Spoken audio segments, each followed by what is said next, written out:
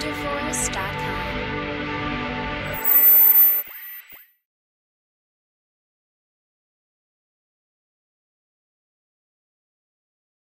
Hi students, welcome to విజ్ కెమ్ Telugu YouTube channel. ఈ వీడియోలో మనము జాయినింగ్ ఇన్స్ట్రక్షన్స్ ఏంటి, జాయినింగ్ లెటర్లో ప్రాబ్లమ్స్ ఏంటి, దానికి సొల్యూషన్ ఏంటి, అండ్ కాలేజ్కి వెళ్ళేటప్పుడు ఏం తీసుకోవాలి, ఎప్పటి నుంచి క్లాసెస్ స్టార్ట్, ఒరిజినల్స్ సబ్మిట్ చేయాలా వద్దా, అండ్ ఫీజు సబ్మిట్ చేయాలా వద్దా, అన్ని డీటెయిల్స్ అయితే మనం అఫీషియల్గా జాయినింగ్ ఇన్స్ట్రక్షన్స్ వచ్చిన దాని గురించి ప్రతి ఒక్కటి డీటెయిల్గా అయితే ఎక్స్ప్లెయిన్ చేస్తాను. కాబట్టి ఈ వీడియోని స్కిప్ చేయకుండా చూడండి అండ్ ఒక లైక్తో స్టార్ట్ చేయండి. మీ ఫ్రెండ్స్ అందరికీ ఈ వీడియో కంప్లీట్ కాగానే షేర్ అనే బటన్తో షేర్ చేస్తే నాకు ఒక ఎంకరేజ్మెంట్ ఉండి ప్రతి డౌట్ క్లియర్ చేయడానికి మీకు ఒక వీడియో రూపంలో అయితే ఎక్స్ప్లెయిన్ చేస్తాను. వీలైతే టెలిగ్రామ్ గ్రూప్లో కూడా ఏదైనా అవసరమైతే ఎక్స్ప్లెయిన్ చేస్తూ ఉంటాను. కాబట్టి టెలిగ్రామ్ గ్రూప్లో కూడా జాయిన్ అవ్వండి.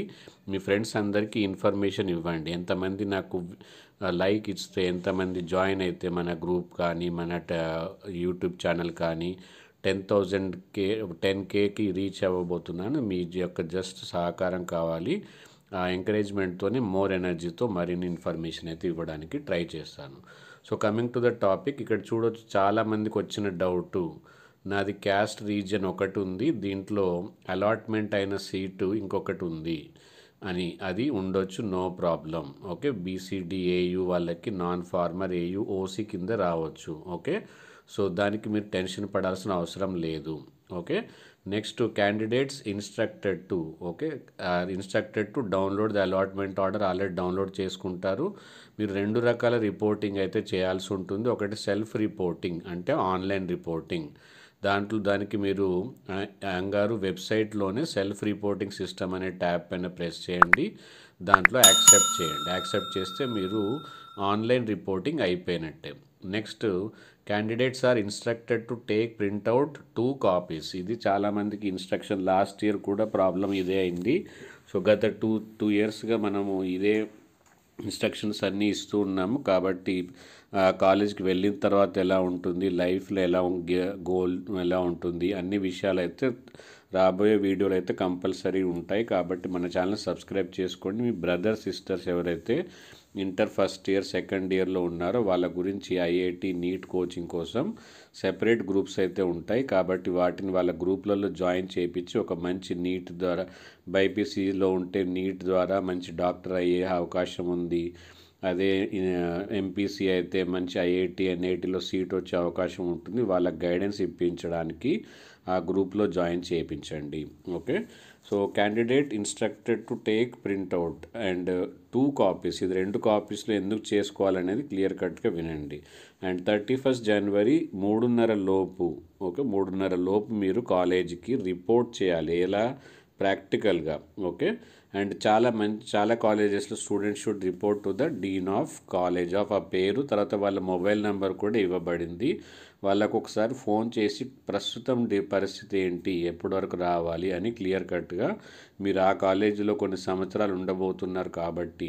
అండ్ ఇంకొక విషయం మర్చిపోయాను, మీకు అలాట్మెంట్ అయిన కాలేజు మీకు నచ్చిందా లేదా, అనుకున్న కాలేజ్ వచ్చిందా లేదా, ఎందుకంటే సెకండ్ ఫేజ్ గురించి కూడా డీటెయిల్స్ నేను చెప్పబోతాను. కాబట్టి సెకండ్ ఫేజ్ గురించి మీ ఉద్దేశం ఏంటి, సెకండ్ ఫేజ్లో పార్టిసిపేట్ చేయాలనుకుంటున్నారా, అసలు సీట్ రాలేదా, వచ్చిందా, వస్తే ఇంట్రెస్టెడా, అప్గ్రేడ్ కోసం ఇంకా చూస్తున్నారా, ఆ విషయాన్ని మనకు కామెంట్ సెక్షన్లో అయితే రాయండి. ఓకే, సో దాన్ని బట్టి మనం నెక్స్ట్ వీడియో అనేది ఉంటుంది.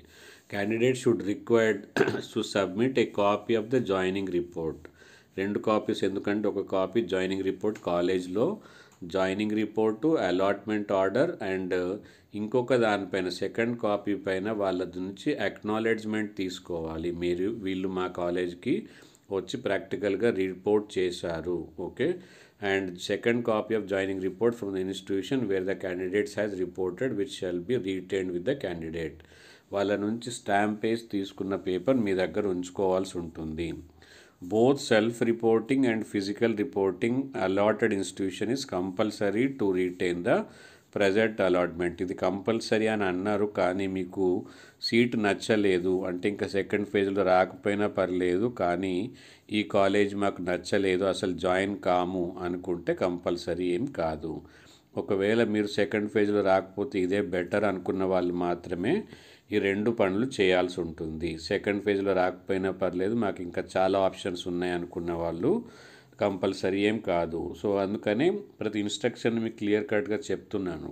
Okay, self reporting, physical reporting institution is compulsory to retain the present allotment ఉంచుకోవాలంటేనే compulsory, లేకపోతే అలాట్ అయిన ఇన్స్టిట్యూషన్ ఉండదు. కానీ సెకండ్ ఫేజ్కి మాత్రం మీరు ఎలిజిబుల్ అయితే ఖచ్చితంగా అవుతారు. So candidate must submit all the required certificates at the allotted institution along with the joining report along the allotment order and make the specified fee in the college. మీకు ఎంతైతే fee కాలేజెస్లో mention చేసి ఉందో అంత fee చెల్లించాల్సిందే. అందుకే మీరు కాలేజ్కి వెళ్ళే ముందే ఆ అమౌంట్ చూసుకోండి, ఫోన్ నెంబర్లో మాట్లాడండి, అంత అమౌంట్ తీసుకుని వెళ్ళండి. అండ్ ఇంకొక ఘోరమైన విషయం మీకు తెలుస్తుంది, చూడండి. Candidate does not report through the self reporting at the allotted colleges. అంటే ఓన్లీ ఆన్లైన్ రిపోర్టింగ్ చేస్తే సరిపోయిందిలే, ఫోన్లో చెప్తానులే అని అనుకుంటే కష్టం. Provisional allotment will be treated as a vacancy for the next, అంటే సెకండ్ ఫేజ్లో అది వ్యాకెంట్గా చూపించేస్తారు కాలేజీ వాళ్ళు. కాబట్టి ఫస్ట్ ఫేజ్ క్యాన్సిల్ అయిపోతుంది. ఒకవేళ మీరు అలా నెగ్లెక్ట్ చేయొద్దు, కాలేజీలో కావాలనుకుంటే ప్రాక్టికల్ ఖచ్చితంగా వెళ్ళి రిపోర్ట్ చేయాల్సిందే, సర్టిఫికేట్స్ ఇవ్వాల్సిందే. ఇంకా విషయం చూడండి, if candidate credential now verified found to the later falls at the later date the candidate admission stands cancelled. మాకు బీసీ కేటగిరీలో సీట్ వచ్చింది కానీ బీసీ సర్టిఫికేట్ లేదు అని కాలేజ్ వాళ్ళు అన్నీ వెరిఫై చేస్తారు. బీసీ కేటగిరీలో ఉంటే బీసీ కేటగిరీ సీట్ క్యాన్సిల్ అయిపోతుంది ఒకవేళ మీ దగ్గర సర్టిఫికేట్ కనుక లేకపోతే. Since candidates required to deposit original certificate, మీరు కాలేజీలో ఒరిజినల్ సర్టిఫికేట్స్ ఇవ్వాల్సి ఉంటుంది.